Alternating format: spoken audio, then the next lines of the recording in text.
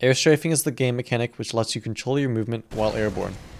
Airstrafing is a fundamental aspect to jumping which, with practice, becomes second nature to the point where you don't have to think about it.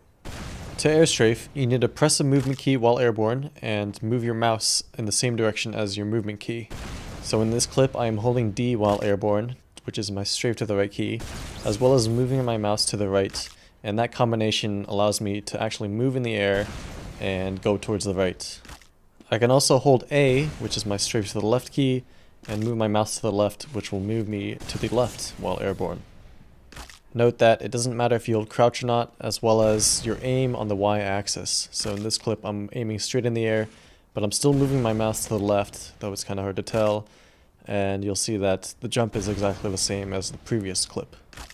And it is possible to chain together different airstrafes, so in this clip I am airstrafing to the left and then airstrafing to the right, and you'll see that my movement matches that, so I move to the left and then move to the right to land on the balcony. An important aspect to airstrafing is knowing the limits, so there is actually a hard limit on how fast you can move your mouse in order to airstrafe.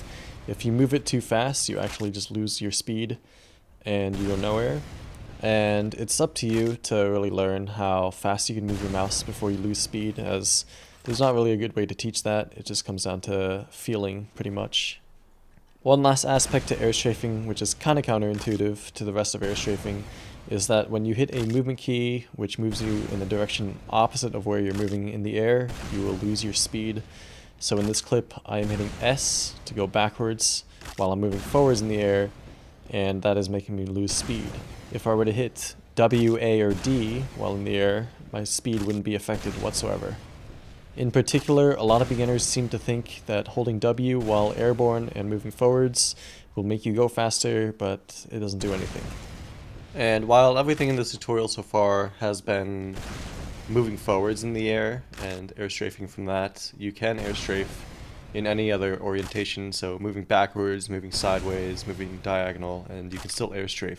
So here I'm just moving backwards and hitting W, and that counteracts the motion, which makes me stop in midair. So here is me strafing to the right, and then holding W in the air, and then moving my mouse down, and that'll make me strafe towards the spire. Or airstrafing diagonally by holding two adjacent keys, in this case just W and A, and yeah, I'm just airstrafing with that.